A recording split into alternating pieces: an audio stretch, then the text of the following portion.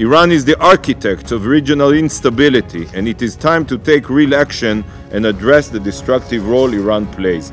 Mr. President, if we remain idle in the face of the global security threat that is Iran, then the Houthis are just the beginning of a dark future that we will be ushering in. We also know that Iran has been deeply involved in planning operations against commercial vessels in the Red Sea.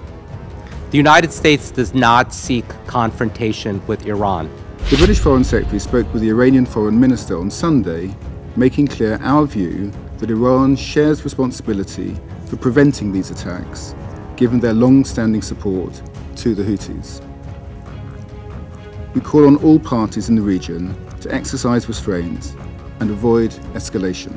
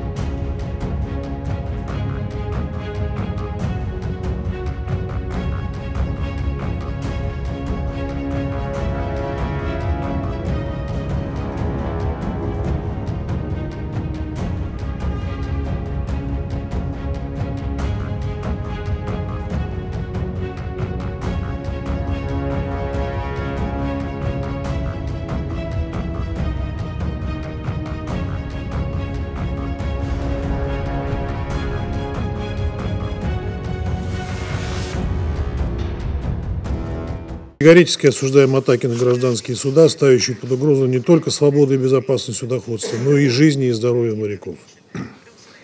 Кроме того, они создают дополнительные риски и повышают уровень нестабильности в и так уже пылающем регионе.